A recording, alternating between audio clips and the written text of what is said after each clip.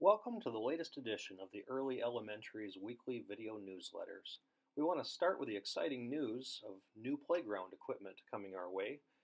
The Burke Intensity, certified for our 4-year-old students, was recently presented to our Parent Advisory Committee and approved by the Michigan Department of Education for purchase with our Great Start Readiness Pre-Kindergarten Program grant funds.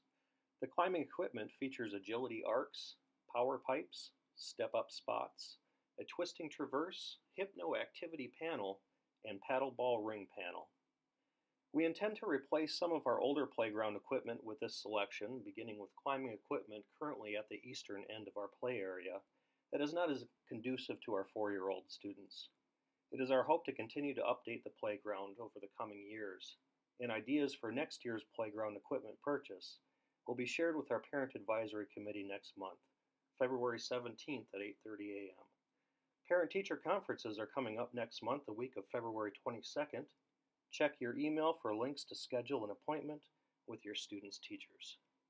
Here's a look at next week's lunch menu and other upcoming events. Please note there is no delayed start on Thursday the 28th and no school for students on Friday the 29th. Have a great weekend, and we look forward to your students' return to early elementary, where everyone is learning and everyone is leading together.